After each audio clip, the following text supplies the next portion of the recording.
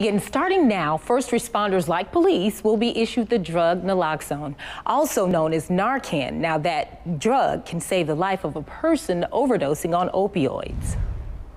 Governor Phil Bryant says he made the decision to arm first responders with the anti-overdose drug naloxone after his opioid and heroin task force showed him it can help save lives in an overdose situation. The naloxone DMH is providing today is a medication that can block or reverse the effects of opioids, particularly in an overdose situation.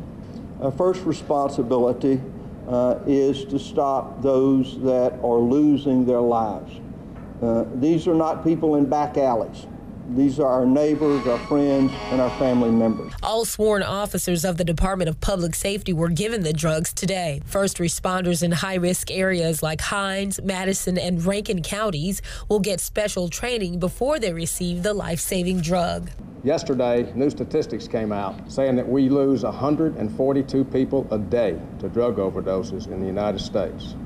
That's not acceptable. That's 994 people a week, nearly 52,000 a year. Authorities say most overdoses happen outside of a medical setting, and first responders, like police, are sometimes first on the scene where time matters most. Everybody matters or nobody matters. There may be people who say, why are we making this effort to try to save people who suffer from the disease of addiction?